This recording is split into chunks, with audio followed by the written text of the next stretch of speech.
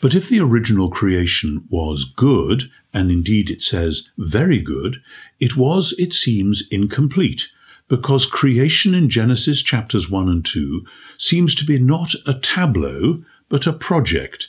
It's not just that God makes something which sits there like a picture, like a model that you might see in a storefront window, which people just admire as it is, but it's a project, it's going somewhere. And so the humans who are created at the heart of the project, I'll come back to that in a moment, they have a job to do. What God is doing is launching something which is going somewhere.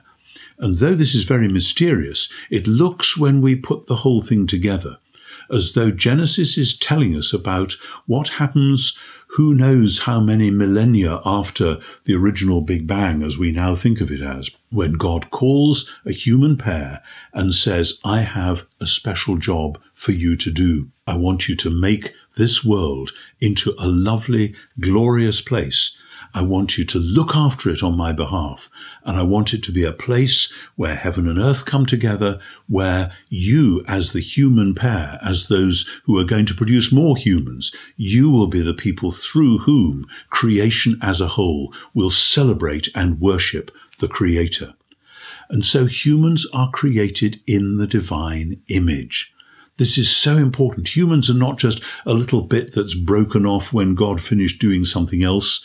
Humans are not an accident, a sort of a cosmic freak that just happened like this.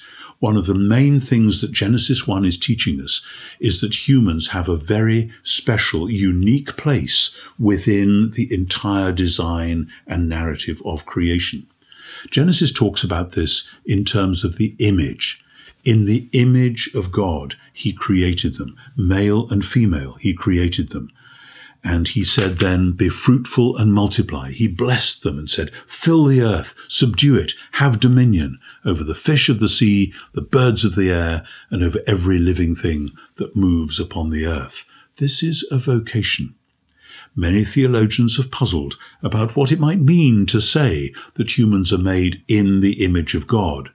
Many have suggested that perhaps it's something to do with the human mind or imagination or will or memory or something like that, something which we've got which makes us a little bit like God, so that when God looks at us, he sees a sort of bit of himself at least reflected in a mirror. That's not the point of the language of the image.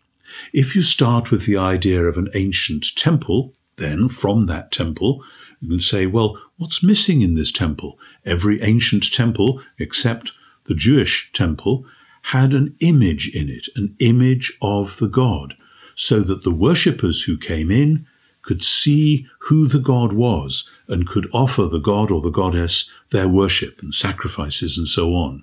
And so that the presence of that God would somehow be vested in this statue, this image, this portrait, so that people would sense the power and majesty and awesomeness of the God when they were faced with the image.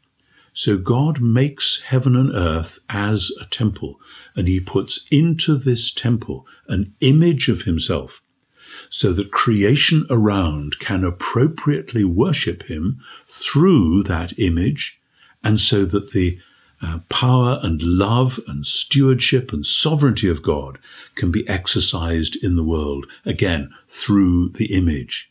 In other words, it isn't that the image is a mirror in which God is reflected back to God. The image is an angled mirror through which the worship of creation is reflected up to God, and the stewardship and love and purposes of God are reflected out into the world.